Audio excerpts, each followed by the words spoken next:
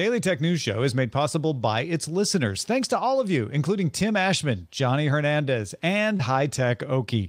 Coming up on DTNS, bad news for vertical farms, why ChatGPT caused Google to go into a panic, and how Mastodon could survive its success. This is the Daily Tech News for Thursday, December 22nd, 2022. In Los Angeles, I'm Tom Merritt. And from Studio Redwood, I'm Sarah Lane. From Columbus, Ohio, I'm Robb Dunewood. And I'm the show's producer, Roger Chang. My friends, we are heading towards the holiday break. Only 2 more live shows of DTNS left before we get into our holiday specials. But the tech news hasn't stopped. We'll tell you why in the quick hits. Game on, everyone. Google and the NFL announced that YouTube will offer the NFL Sunday Ticket subscription for out-of-market NFL games starting with the 2023 season. Customers can purchase Sunday Ticket through YouTube TV or a la carte through YouTube Prime Time channels. The Wall Street Journal sources say that YouTube will pay $2 billion per season as part of a 7-year agreement. Quora launched a beta for Platform for Open Exploration. That's PFO, but they're just calling it PO, where people can ask questions and have a back-and-forth dialogue with chatbots. PO will access several models, including ChatGPT, and will introduce a system for organizations to submit their own models in the near future. PO currently has a wait list for access. And then insert Nevermore joke. The memory chip maker Micron announced it will cut 10% of its workforce. This comes as it's reported it lost 4 cents per share on revenue that was down 47% on the year in its fiscal Q1 to $4.09 billion. Both missed analyst estimates, which is probably why we're cutting. Last month, Micron announced it would cut chip production by 20% and now expects to reduce its capital budget for new plants by 42% in the year to $7 billion. FTX co-founder Sam Bankman-Fried, often referred to as SBF, was extradited from jail in the Bahamas Wednesday and has arrived in New York City. He is charged with 8 criminal counts, including fraud, conspiracy, and money laundering, and to put up, like $250 million in bail. Yeah. In related cases, the U.S. Securities and Exchange Commission and the Commodity Futures Trading Commission filed complaints against Alameda Research's ex-CEO Caroline Ellison and FTX's ex-CTO Gary Wang for their roles in alleged fraud that used FTX customer deposits for risky investments made by Alameda. Wang and Ellison both pleaded guilty to related federal charges of multiple counts of fraud themselves. Meta's latest update to the Quest 2 headset boosts the maximum GPU frequency 7%, up from 498 megahertz to 525 rather. The headset will automatically increase the frequency if it detects that an app can benefit from it. That results in better image quality when using dynamic foveation, for example. The boost works with current titles, but developers can update their apps to boost resolution as well. Sarah, do you think SBF tried to put up his bail in crypto? You know, like my first question is can you bail yourself out of jail? Apparently so. Yeah. Second is, can you bail yourself out with crypto? I have some FTT. Now they're going to be worth a lot if I win my case. I'm just saying. All right, let's talk about food. We've covered vertical farms before on the show as a possible advance in food production, especially for urban areas. Wired's Matt Reynolds has an interesting article out called "Vertical Farming Has Found Its Fatal Flaw. Europe's energy crisis is forcing companies to switch strategies or close down. The industry's future hangs in the balance." The short version is energy prices rose in Europe from 58%, or by 58%. What was once a very manageable 25% of operating costs for vertical farm sprayers, LEDs, and such became almost half. A secondary issue is that vertical farms are expensive to build compared to traditional farms, and investors are less tolerant to long lead times to profitability than what they used to be. Yeah, so you might say, well, all right, is there a solution? The solution could be to charge more, but inflation is making consumers less tolerant of paying extra for produce, especially leafy greens that vertical farms do really well at. With energy costs rising, vertical farms' advantages are less pesticide use, less water use. That might mean that vertical farms' best bet is to head to arid countries, perhaps in the Middle East, where they also have stable electricity prices. Yeah, I think this is an interesting example of how we sort of take for granted certain things that make it possible for innovations to happen, like affordable energy. It's one conversation to have about emissions and all of that, and it's an important conversation to have, don't get me wrong. But the price of energy being low has allowed us to try a bunch of things. Very similar to how battery technology is a break on what we can do with technology right now that I don't think anybody really thinks about, because there just isn't an alternative to the lithium-ion battery right now that's worth anything. When energy prices go up, suddenly something like vertical farms, which has a lot of advantages and a lot of things it can do for certain areas, isn't as possible, because now the profitability and the price point have all changed. Yeah, I think that one of the things here that's a key point is that these farms are expensive and more difficult to build. So I think like with regular farming, prices go up. You kind of stop doing a certain thing. When they come back down, you restart, because it's not necessarily cost prohibitive to actually get started in regular farming. But because the vertical farms actually cost more to produce and start, that could be a reason to where, this inflationary hike that we're having right now might just say, we're going to move elsewhere to try this technology out. Yeah, it's sort of disheartening to hear a story like this, because you go, oh, vertical farms, how cool. You can, farm in urban areas. That makes it closer to the people who might eventually buy those leafy greens. It makes it possible to grow things that would otherwise need lots of land and lots of water. Yeah. Lots of land, lots of water. Yeah, like typical farming stuff. I know it's not the same as putting solar panels on your house, but it kind of reminds me of that, of people saying, well, but yeah, I get it. I get why it's so great, but there was a point, and we've kind of come past that at this point, but there was a point where people were like, but I'm not going to recoup my costs, really, besides just sort of doing the right thing. And so I think that we kind of get into a conversation like that with the vertical farming industry, is like doing the right thing, doing the thing that is going to taste better and is just healthier for everybody. If it costs too much, isn't going to stick. Well, and I wonder what would have happened if this energy crisis had happened later in vertical farms evolution, assuming it caught on, right? If the sunk costs were in there, you might have a different story going on. But right now, it's like what you were saying. It's easier to just adapt in a traditional farming situation, whereas vertical farms they haven't built up their infrastructure enough. They haven't gotten past that part where they can say like, okay, even we can absorb a little energy cost because we've already paid for the infrastructure. They're still building out. And I think that's, hopefully that won't last forever and won't keep these out forever. And I think the Middle East is a great place for them to incubate for a while until maybe energy prices come back down. You might be saying, but when Sarah brought up solar panels, like, yeah, why don't they just put solar panels on the vertical farms? The fact is that also adds to the cost, right? The upfront cost, right? It would pay for itself over time. It's not the pay for itself over time that's the problem. It's the like, yeah, but I don't know that we can afford to build that now. Yeah, can you make $2 in 10 years, or can I make $1.50 next month? Yeah, that's what it comes down to. Yeah, and the farmers around the place that I grew up are like, yeah, I can give you $1.50 next month. I don't have to wait for my vertical farm to pay off. So there you go. New York Times reports that Google issued a code red. Apparently, that's a buzzword in the enterprise these days. It's getting all code red on things, not in the same way as the movie, I hope. This kind of code red is like, get on board. Let's all figure out how to solve this problem. And Google issued theirs over the rise of ChatGPT. Google CEO Sundar Pichai directed teams in Google's Research, Trust, and Safety division to assist in developing AI prototypes and products, just bringing more people into the process. Folks inside and out Google have been debating whether ChatGPT could get good enough to replace Google. Instead of searching through a list of results, you just ask ChatGPT for what you want and get it. So right now, at the moment, the answer is no, since ChatGPT still has a hard time distinguishing fact from fiction. But it's going to get better, and at some point, it will be as good as Google search results, which also sometimes surface incorrect information. Google has its own version of ChatGPT called Lambda. Lambda. Yeah. there was one employee that was convinced that this was sentient. I remember that from a few months ago. Yeah, okay, that's that one. Yeah. But Google has held it back from public use because of its failings.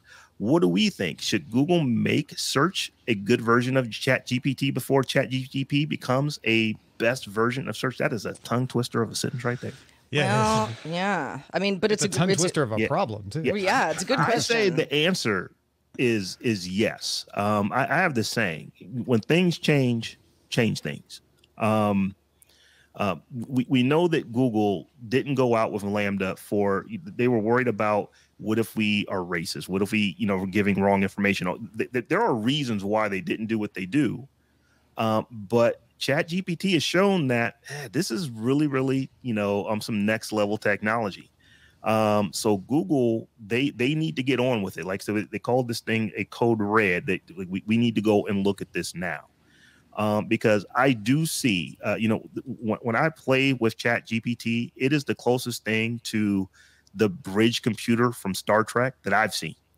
And that, I think, for a lot of folks with AI assistants, that's kind of what you want. You literally can just have a conversation with, an AI, and it gives you the answers, in just a conversational way. If Google is not thinking about that, and I believe that they need to be. Because that is where search is going ultimately, in my opinion. Yeah, this what I imagine is going on behind the scenes at Google, and I don't work there, so I don't know. But I can see, a lot of folks in a conference room somewhere saying, let's be conservative about this. Let's make sure that this tool is ripe for the masses, which it isn't. Our tool, Lambda, in that case. And let's make sure that, we're not just unleashing something that's going to break or otherwise going to be misused. And then you've got ChatGPT that no one can stop talking about. And all the Google people saying, no, come on, we've been doing this for years. We are also doing this. So yeah, and especially people talking about, future of search. Okay, this might be where we're going. And there's no question that Google has already thought about this. They're just not the ones getting all the headlines. I mean, this reminds me in some ways of Netflix saying we want to become HBO before HBO becomes us, right? Google realizing, well, crap, we need Lambda to get good enough to be in our search engine before ChatGPT gets good enough that people stop using Google search, which would be devastating. That's where all of Google's money comes from, is from ads on search. Right. So they not only need to get Lambda good enough, they also need to figure out how to monetize Lambda, because that's a different situation than a list of search results, right? So when I start thinking about it that way, it reminds me of IBM looking at this new Apple computer that people are buying and realizing, crap, we need to have a PC, hurry up and figure that out and get it out there. I mean, it just goes to show that Google is no longer, and hasn't been for a long time, a new company. It is an old, slow company. And this newer startup, OpenAI, has passed it in something that I think Google thought, well, we have really good AI chops, which they do. But they move too cautiously. They move too slowly than the smaller competitor could here. That doesn't mean I think ChatGPT is ready to replace search tomorrow, but it's a race now to see who can get it good enough to do that. And I don't know what the timeline is, but I fully think that you're going to get your wish, Rob, that you're going to have that Star Trek-like experience sooner or later. I wonder if Google is looking at this and they're serious enough about it that they may make an acquisition. If Lambda isn't where it needs to be, do they just try to go out and acquire ChatGPT? I haven't heard any rumors on that. I haven't heard any news, but it's something that kind of is owned by OpenAI, which is funded by one Elon Musk. So yeah, it's unlikely. But I see where you're going with this. Could they buy somebody else who's got some chops that they could throw in there? Yeah. I mean, that's when you're a company the size of Google, it's like, what do we have? Google, Meta, Amazon. I mean, Apple. There's a few companies in that category where it's like, everybody's suspicious. You got your own tool. Do you, Google? Well, is it as good as ChatGPT? OpenAI made it, not Google. If Google is the parent company of a tool like this, Well, you get a lot of, finger wagging from folks that, I mean, there is that anyway, just about the technology in general. But I think it's a blessing and a curse to be a company that is as powerful as Google is, to be able to say, we are and possibly have the better version of this technology, but we have to be so careful about releasing it because anything goes wrong and it turns into, Google's evil. Also, keep an eye out on Pedals. We talked about Pedals earlier on DTNS. It's backed by Hugging Face's big science project. It's open source and distributed. It's that horse that's in third place right now among the three we're talking about. There's more in the race, but let's just simplify things, right? And it's coming out on from the outside. It's not impossible that Pedals develops something that passes ChatGPT and Lambda, because it's even more nimble and creates that ability to use the web openly, because they have the least reservations on research, whereas OpenAI kind of, it's doing some things publicly, but keeping a lot of stuff private, and Google's keeping almost everything private. This is an interesting race to watch. When people ask you, what are you excited about in the future of technology? This is one of those things that you can say, you know what, those chatbots and how they're going to improve search and who's going to get there first. I think that's a fun one to watch. Yeah, this is, I'm definitely looking at this because, like I said, I've always dreamed of being able to hit something on my chest or hold up a tricorder and just talk to a computer, and it gives me all the information of the world that I ask it. So if Google, if they're thinking about this, and I understand the issues that they would have with, we can't be wrong because we're Google, but they need to start a skunk works up, and they need to get going and just explain to Earth that, hey, this is experimental technology. It's not going to be perfect. You still go to Google to do your search. This thing is under Alphabet. It's something different until they actually decide it's good enough to bring it into the fold. Rock in a hard place, though, right? Because if Pedals is bad, people go, oh, weird open source project. If ChatGPT is bad, they're like, no, who's OpenAI? If Google's bad, blowback. Instant condemnation and blowback. So I think if they were, I was about to say if they were smart, a lot of people at Google are very smart, but if you could somehow make Lambda or whatever it becomes in the future part of Google's assistant, then you're getting somewhere. That's the idea, right? Then you're getting somewhere, because you're not replacing search. You're saying you have lots of options, and we win, 100% of the time. And it's already in there. Google is putting the technology from Lambda and other things into things. It's just putting them in slower than, this race is going suddenly. Well, folks, as we get towards the end of the year, we have a lot of last things of the year to check out, and you don't want to miss them. If you're a patron, be sure to check out Roger's last column of the year. He shares his thoughts on a comic series illustrated entirely by image generation, by an text-to-image generator. It's cool. Find it at patreon.com/DTNS. Well, Mastodon having a bit of a moment. Monthly active users have jumped from 300,000 in October to 2.5 million in November. A lot of people signed up for Mastodon in a month. That's still really small compared to Twitter's 350 plus million users, but it is a huge spike, an 800% rise in a very short period of time. This is a unique challenge, though, since no one organization actually runs Mastodon. It's an implementation of the open source ActivityPub protocol. That implementation is administered by a German nonprofit at joinmastodon.org. Most servers are run on a voluntary basis. If they take money at all, it's usually through PayPal donations or a Patreon, but in almost all cases, you don't need to even pay $1 to use it. Yeah, each instance's admin is responsible for everything. The maintenance, the moderation, the legal compliance. So things like Digital Millennium Copyright Act, GDPR, COPA, any local laws in each market where you're made available, which if you're on the internet, you're in all the markets. Not all of the work is about laws, though. Each instance has a community that the admins are responsible for moderating, and all the drama that comes with moderating humans comes with doing it. Smaller the community, the easier it is to manage. But as we said, it's getting bigger. And of course, there's all the maintenance, the uptime, the storage, all of that gets more difficult and grows as your server gets more popular. All of these things take time, effort, and resources to deal with. They're dealable. You just have to increase the amount of time, effort, and resources you apply to them. And that usually means money. Mastodon instances, by and large, do not take advertising. They rely on volunteers and donations, and that can be difficult to scale.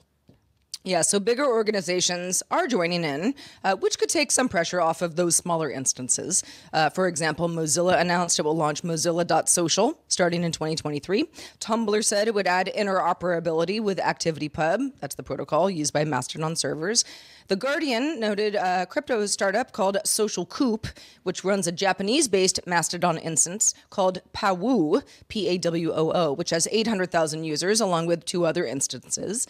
And in fact, TechDirt's Mike Masnick thinks that Mastodon might be about to have its Gmail moment, which is, high praise. That moment when webmail went from being just kind of slow and limited and it only does so much to the way most people just do email and think about email. So what do we think here? Should we forget about whether it should be a Twitter successor and think of it as something totally different? And if it's mostly volunteer run, can Mastodon actually scale, and how?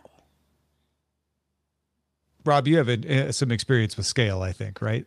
So, Mastodon essentially is a federated service, and federated services are hard because you have multiple people, and in the case of Mastodon, multiple people who generally aren't paid, who are doing all of the upkeep and maintenance and all of that work. I think that one of the reasons that Mastodon is, and the main reason Mastodon is seeing the growth that it is because of all the stuff that is happening at Twitter. So there's a couple of things that I think, could happen. What I think is likely is that it's going to be one of these larger organizations that has the funds to actually stand up an instance and just actually pay people to keep that thing up and running. And you may still see uber growth there to where it's just going to grow, what is it, 800%, over a month and a half. I think that that's ultimately what it's going to take. I told a story in the pre-show about how I logged out of Mastodon on accident. Couldn't remember what instance I was logged into. Had to text somebody to find out, hey, what's my my Mastodon address, so they could tell it back to me based off of tweets of posts that they could see, and let me know how to log back into my own account. That isn't scalable at the rate they're growing. Just all these, federated services that are out there. But I do believe that if like someone with, actual money behind them comes in and says, hey, we're going to productize this, we may make it ad supported or just do something to where it's one giant massive server that could literally have hundreds of thousands, if not millions of users on that one instance. I think that might actually be the thing that maybe pushes Mastodon over, because they've got to react and capture the Twitter people who are leaving Twitter or who are just looking for something other than Twitter relatively soon. The Twitter thing, I don't think is going to be a thing for a long time. I think eventually Twitter will kind of settle back into what Twitter has always been. And if they've missed that moment, then you might go back to see the growth go back to what it was like before the Twitter fiascos started to happen. Yeah, I think the challenge with Mastodon, let me start here. The advantage of Mastodon, one of the big advantages of Mastodon is because you can choose different servers, you can choose different flavors of experience. Yeah. So if you want a more like freewheeling, let people post whatever they want, you can find a server that allows that. Or if you want something that's more locked down, keep all the bad words off, you can do that. It's fine that Mozilla is nonprofit. Fine if Mozilla comes in and makes a real popular server. The Mastodon administration itself has a very popular server with hundreds of thousands of users. Tumblr comes in. Matt Mullenweg's a good guy. We trust him, right? That's going to be okay. But at what point does somebody come in and make the big popular Mastodon server that then just ends up being the server everybody's on, and this whole thing is centralized, and the smaller servers fall by the wayside? I think one of the other big advantages is that you could also start your own server. Right now, that's not for everyone because it's complicated enough.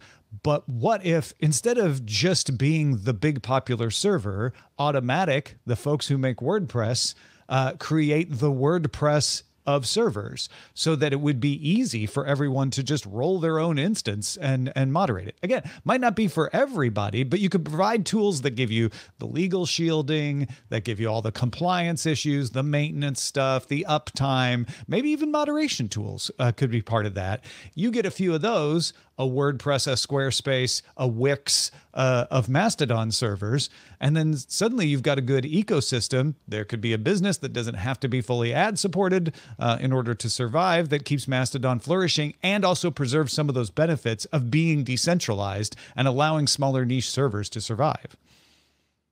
Yeah, I agree with everything you said there, Tom. And I really think that it's going to take that for them to just maintain this type of growth. I just think it's untenable to have, folks who are running these things, as a service. I mean, this is largely unpaid work.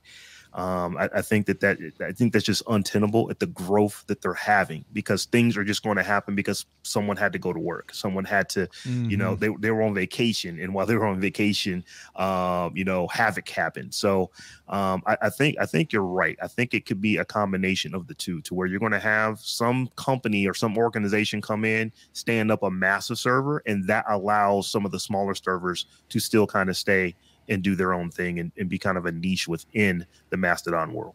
I like Nick with a C calls it the Samsung to Mastodon's Android, or maybe to the protocol, to the activity pub is the Android of the situation. But yeah, that's actually a good analogy. Yeah, it's a good one. I like that. Well, y'all might be surprised by this, but Nintendo's Game Boy is 33 years old. Man, still it has run for president. I know, and it maybe it should. Still has a devoted fan base. I'm one of them. I don't have the original, but I do have a Game Boy somewhere behind me in Studio Redwood. One of those fans, though, is Sebastian Stacks, who's created a plug-and-play device that lets gameplay from the handheld stream to a computer using USB and also be recorded without having to modify the console itself. Now, you might say, that's amazing. How did Sebastian do it? Sebastian is a tinkerer. Earlier this year, created a custom cartridge that let the Game Boy stream video wirelessly, which Stack showed off by playing Star Wars on the screen, and also a hack that made the Game Boy capable of playing modern games, such as Grand Theft Auto 5. I like that Nth Mike says, are we still calling it Game Boy at this point? Shouldn't it be Game Man? Or Game Person. Yeah, Game Grown It's Up. a whole adult's 33. Game Adult. Anyway, not to take away from Sebastian Stacks, who did a thing that not only will be fun just because you can do it, but Roger pointed out when we were talking about this before the show that, yeah, good for Twitch streamers. You want to stream some Game Boy. That's cool. It is cool. Yeah. Yeah, my first question is like, but why? And all of you were like, because you can. Why not? And that's the fun of it. So it's a good reminder that, there are things that are capable of being done, and Sebastian Stacks has given us a little fun thing to do over the holidays. Thank you, Sebastian Stacks, for your service. Indeed. All right, let's check out the mailbag. Let's do it. Mark wrote in with thoughts on our discussion we had yesterday about that facial recognition and Madison Square Garden situation with the lawyer being basically identified and thrown out. Mark says, policy and technology are not at odds here. They both function independently for good or bad. The issue with me is that once the technology is in place and they state it's for security and safety, how far do they stretch the definition to include, we recognize you and don't want you here, when it has nothing to do with the stated purpose of the tech? Mark says, I think the safety and security definition would include disruptive behavior at the venue, concealed weapon, something like that. Is the tech appropriate for that kind of venue? Well, that's another discussion. Mark says, if they spotted someone famous, could they draw attention to that fact? Perhaps by bragging about who attended the show. What about using the tech to reward visitors somehow? Is that within the purview of their stated usage? I think not. Rob, you weren't with us yesterday when we were talking about this. What's your take? So I watch everything facial recognition very, very closely, because there are ginormous issues with it. This was not a facial recognition story. Someone was recognized. It was by facial recognition. And the story is about MSG's rules, not about the technology that they used. But Mark asked some pretty good questions. This technology is there; they're using it. What else can it be used for? If Fat Joe is at is at MSG, or someone J Lo is at MSG, are you going to use it to recognize her and then put the camera on her in the stadium? Right. They do that already, but could the facial recognition make it easier to find celebrities? That is an interesting question on how this would work. Yeah, no, those are fair questions. What would happen if? They're not, to me, anything about what did happen, though. And, not that you shouldn't be asking questions, because that's how we make sure that abuses don't happen, is to talk about, like, okay, how do we guard against that? But I don't know that this particular story is the one that is the smoking gun. Yeah, I don't think so at all, because if it was a security guard that recognized the lawyer, the same thing would have happened. Yep. Well, thank you. Well, yeah, thank you, and thank you, Mark, for writing in. If you have thoughts on anything we talk about on the show, anything we might talk about on a future show, do send them our way. We love feedback. Feedback@dailytechnewsshow.com is where to send that email. Thanks to you, Robb Dunewood, for being with us today. Let folks know where they can keep up with you. Oh, everybody can find me at the SMR Podcast, and that is smrpodcast.com, or over at my other podcast, The Tech John, that is thetechjawn.com. And of course, I am on pretty much all the social medias at Robb Dunewood. Well, we thank you for being with us. We also thank our brand new boss, Bob. Bob just started backing us on Patreon. Thank you, Bob. Yay. Well, thank Bob, literally, right now. Bob is the best. Bob, be like Bob. Yes, you've been thanked, Bob. Welcome. Glad to have you. Speaking of patrons, stick around for our extended show, Good Day Internet. We roll right into it after DTNS wraps up. But reminder, you can catch the show live Monday through Friday at 4 p.m. Eastern, 2100 UTC. You can find out more at dailytechnewsshow.com/live. We'll be back tomorrow with a special holiday AMA show, Ask Us Anything, featuring Patrick Norton and Len Peralta joining us. Talk to you then. This show is part of the Frog Pants Network. Get more at frogpants.com. Diamond Club hopes you have enjoyed this program.